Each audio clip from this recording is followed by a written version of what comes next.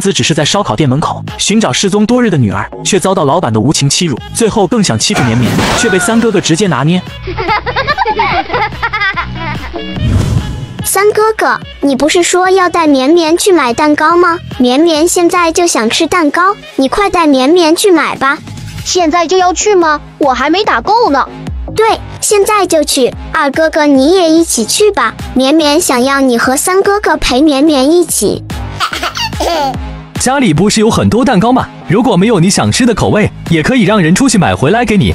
我之前也是这么说的，但绵绵说之前乞讨时路过蛋糕店，看到其他小朋友选蛋糕很羡慕，所以想去店里亲自挑选。那就走吧，哪家蛋糕店？我们现在就去。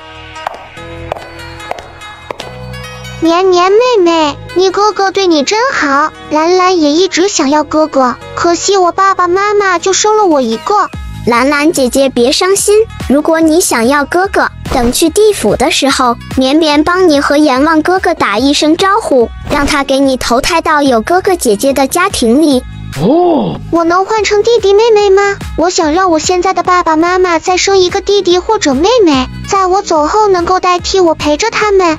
可以呀，绵绵把兰兰姐姐的话全都转告给阎王哥哥，他人很好，一定会同意的。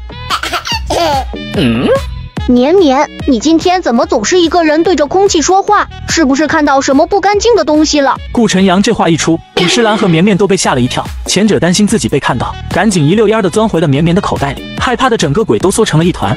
别胡说，小孩子自己和自己说话很正常，你自己胡思乱想可别吓到绵绵了。没关系的，二哥哥，绵绵一点也不害怕。你好，请问你见过照片上的女孩吗？大概这么高，很瘦很白，双眼皮。滚远一点，不要挡在我店门口发这些鬼东西。老板，打扰您一下，请问您有没有见过这个照片上的女孩？她是我的女儿，今年6岁，早丢石川。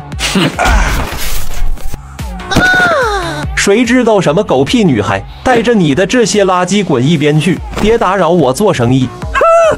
你们太过分了！这条街是公用的，发传单的也不少。我儿子只是问问，又没有堵在你们店门口影响你们店生意，凭什么暴力弄坏我们东西？李家一家4口人是分开行动的，李奶奶和陈慧芳在李诗兰走丢的公园附近发，李爷爷则是和李国庆在自家附近。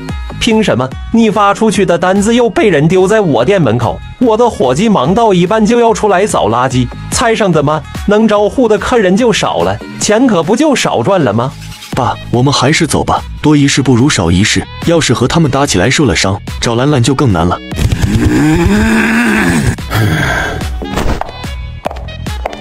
死老头，瞪什么瞪？然而李家父子想要息事宁人，烧烤店老板却不肯放过，被李爷爷瞥了一眼，便拿扫把柄想要打他，谁知还没打到，就被一只手拦住了。小子，我劝你最好不要多管闲事，小心我连你一起打。你敢威胁我？威胁你怎么了？我不仅威胁你，还敢打你。嘿，顾晨阳从小就在武术馆打架长大，练就了一身的本事，打架还从来没怕过谁。谢谢你帮我，但你还是赶紧走吧，他们人多势众，你一个人打不过的。老伯，你不用怕，他不是一个人，还有我帮他。还有绵绵，绵绵也帮三哥哥打坏人。哈哈哈！一个吃奶的小娃娃和2个乳臭未干的臭小子也敢挑衅我，真是不知道自己几斤几两。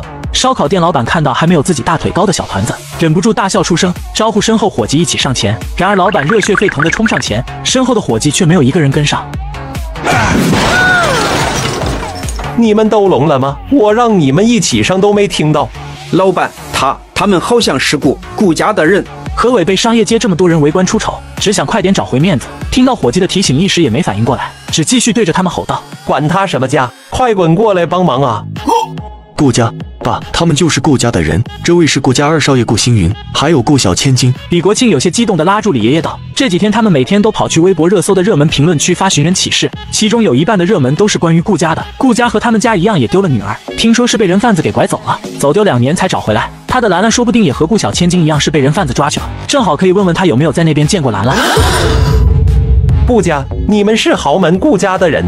你不是还想要打我吗？现在又想跑到哪里去？